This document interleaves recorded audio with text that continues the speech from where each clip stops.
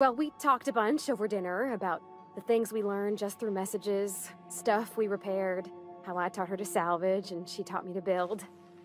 When I brung out the sweetheart cakes, June, she got a little teary, said she had a thing she needed to say. But I stopped her because I wanted to say it first. I never felt so bold, Captain. I told her about how she made me feel. Bold like I acted, strong, smarter and kinder than I am on my lonesome. I listed all the things I liked about her. And then she pulled out a paper and read a speech. She talked about the things she admired about me, like my cleverness and my humor, and how it made her want to be more open.